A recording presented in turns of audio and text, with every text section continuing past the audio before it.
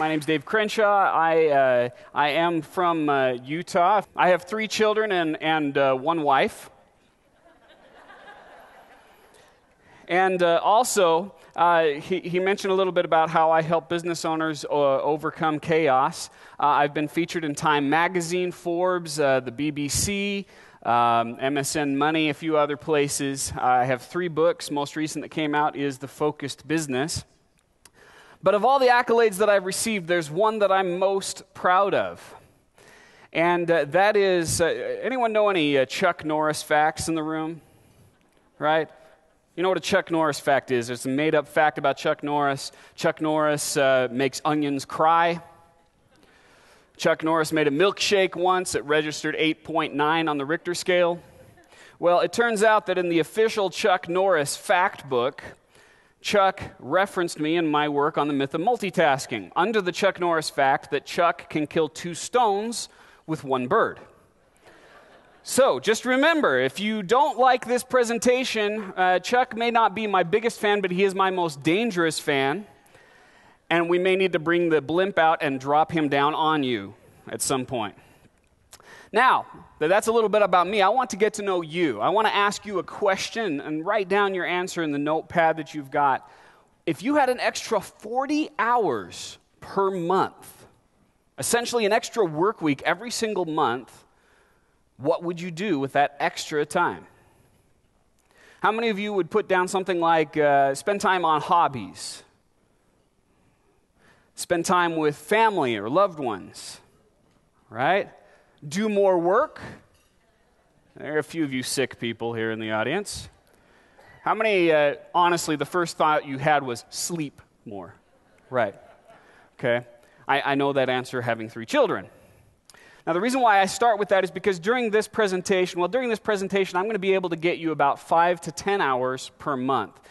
He didn't mention this, but I have a breakout session later today as well. And I'm going to go into specific strategies, and we'll be able to get much more of that 40 hours per month. Does that sound like a good thing to you?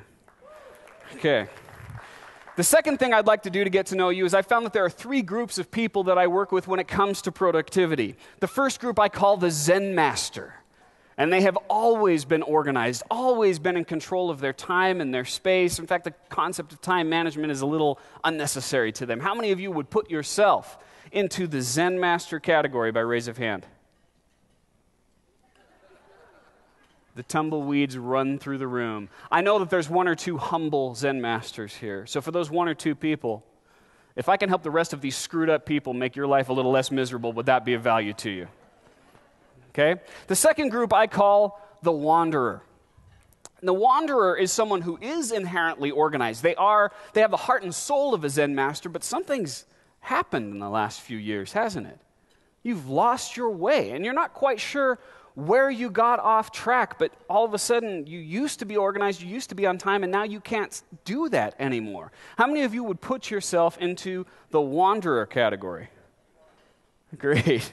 If I can show you where you got off track and show you how to get back to that place of order that you crave, would that be of value to you? And then the last group I call the pig pen. And the pig pen has, people are already raising their hands.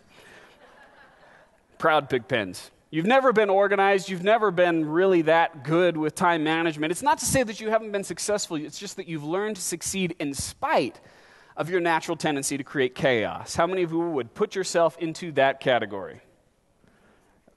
Yeah. And the rest of you are unemployed. Now, for those of you who are pig pens, what I'm going to do is show you how to get that order and that time management that you really do need, but without sacrificing your creativity and your ability to build relationships. Now, the reason why I start with these 3 groups is to also help you understand which group I fit into. Now, if you saw the way that I operated now, you would think me a Zen master, 100% all the way. But the reality is I am a pig pen through and through. It's my natural tendency to create chaos and disorder everywhere I go. You used to have to use a shovel to get from the door of my office to the desk. And the chaos extended far beyond just my physical workspace. It was also a career issue. I was jumping from path to path to path, including at the bottom there, if you can see that picture, trying to be a rock star. My wife supported me for a few years while I had a band. I was jumping all over the place. And it was about the point where my first child, my son, I knew he was going to be born. So this was approximately 9 years ago, that I realized something needed to change. I could not do this to my family. I could not support them with this kind of behavior. So I did what all screwed up people do. I saw a shrink, right? And I went and sat down with him, and he gave me a test. And he said, "That's really interesting, but I want to make sure, let me give you another test." He gave me another test. And then he said words I'll never forget. This is word for word. He said, "Has anyone ever talked to you about ADHD? You are freaking off the charts, ADHD. If there were a fifth standard deviation, you'd be in it. I can say with 99.99% accuracy, you've got it." Now, the reason why I start with this story is not because my presentation is about ADHD. It's because we live in a world, as Seth Godin put it on a quote in my book, we live in an ADHD world, right? This is the reality of our day. And only 4 to 8% of the population actually has the genetic condition known as attention deficit hyperactivity disorder. So what about the rest of you? Where is this behavior coming from? And more importantly, what is it costing you? There's a number that's very important for you to learn. The number is 28%. This number comes from BaseX Research, which is a research firm out of New York that studies human productivity. And what they found is that the average knowledge worker, that's anyone who's not hammering a nail or lifting a shovel, the average knowledge worker loses 28% of their day due to interruptions and the recovery time associated with those interruptions. I'm going to use the term switches and switching costs, but it's the same thing. And this has everything to do with that first question that I asked you about what you would do with that 40 hours a month. This is that time, that 28%. We're going to do a little exercise together right now to simulate what's happening in your day and where that time is going. You should have a piece of paper in front of you. It'll say multitasking exercise at the top, and it says multitasking is worse than a lie. If for some reason you can't find it, just grab a piece of paper and draw 3 lines across it horizontally like that. That's all you need is 4 rows. Now you'll see the phrase on that worksheet that says multitasking is worse than a lie. Let me explain where that comes from. In my book, The Myth of Multitasking, I paraphrase Mark Twain. Mark Twain is credited with saying, "There are lies, damned lies, and statistics," right? I say there are lies, damned lies, and multitasking. Multitasking is worse than a lie. It's worse than a damned lie, because even in a group full of highly educated people like this, my guess is at some point you've heard multitasking's a bad thing, right? You've heard the radio, NPR talking about it, you've read a news article, you've heard this. But has it changed your behavior? More importantly, has it changed the behavior of the people around you? That's why this is worse than a lie, is because it's the cultural norm. And this group, this room right here, is going to start the change happening. So here's our little exercise that we're going to do together. This is timed, so don't start until I say go. You're going to recopy the phrase, multitasking is worse than a lie, in the first row. And then you're going to write the numbers 1 through 27 in the second row. That's one number for every letter in the phrase, multitasking is worse than a lie. That's it. Got it? Get ready. Get set. And go.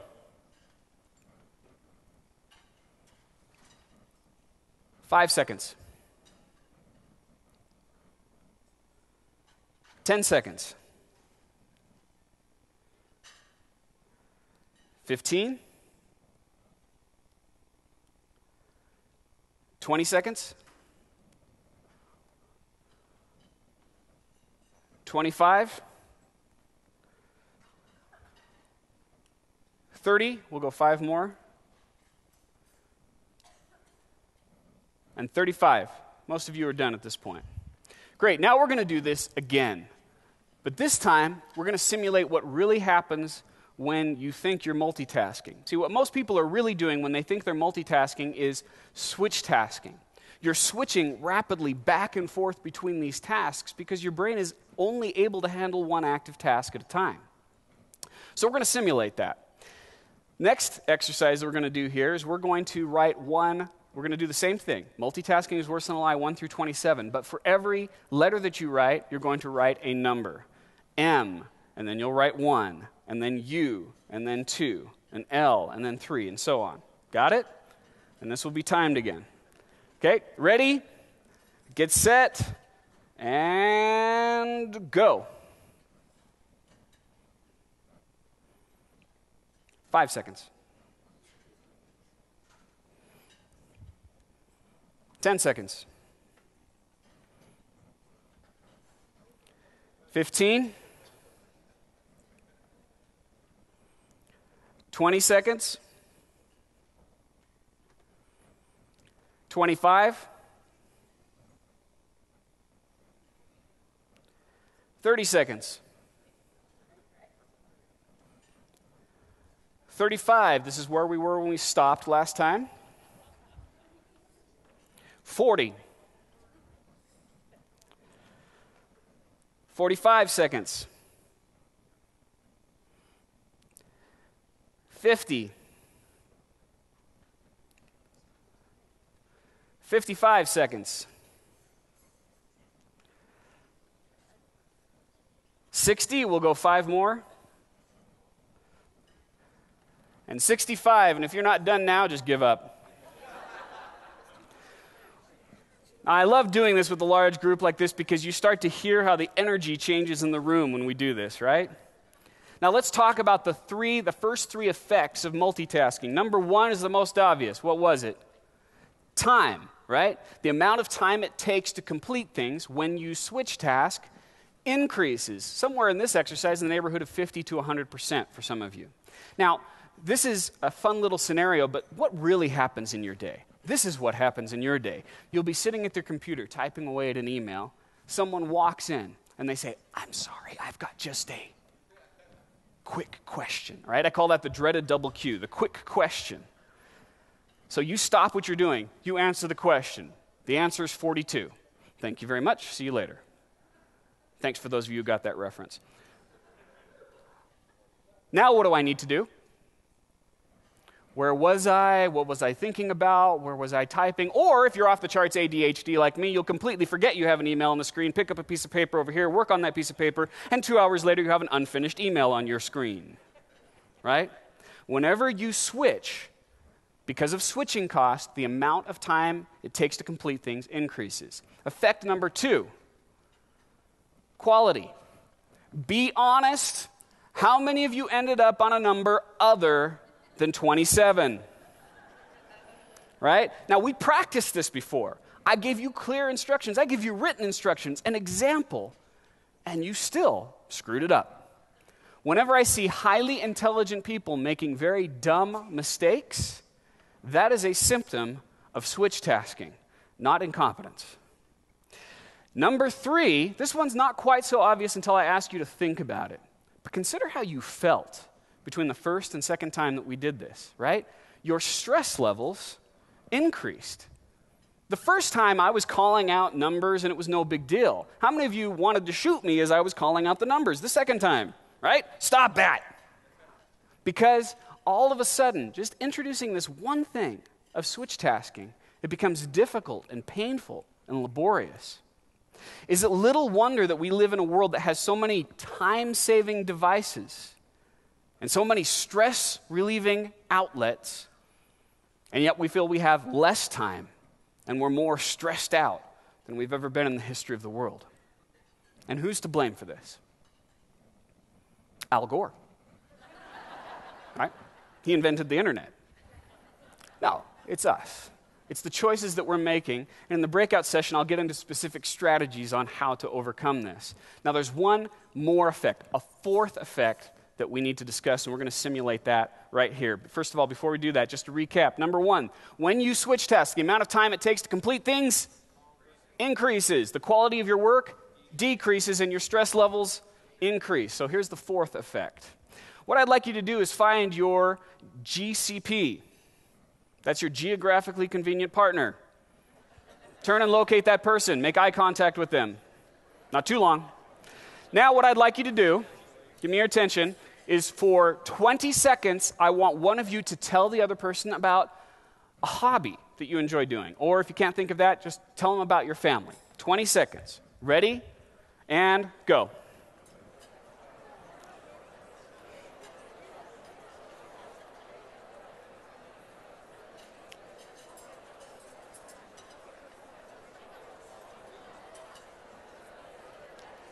And 5, 4, 3, 2, 1, stop.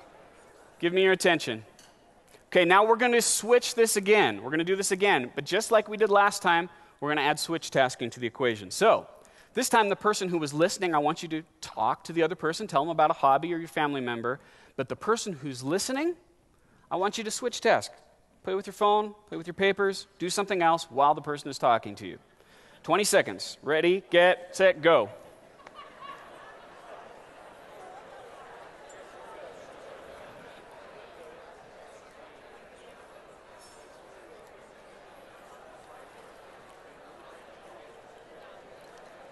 And 5, 4, 3, 2, 1, and stop.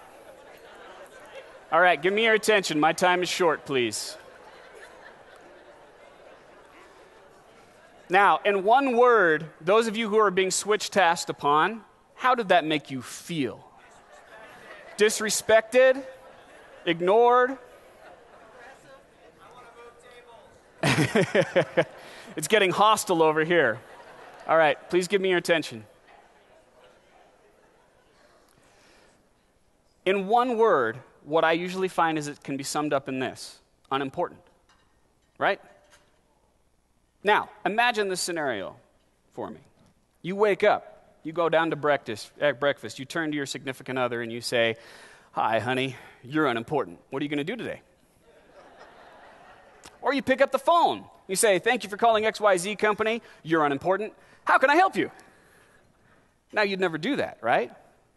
But you do that, right? Whenever you multitask or switch task on a human being, you're communicating to them that they're less important than anything else you could be doing at that time.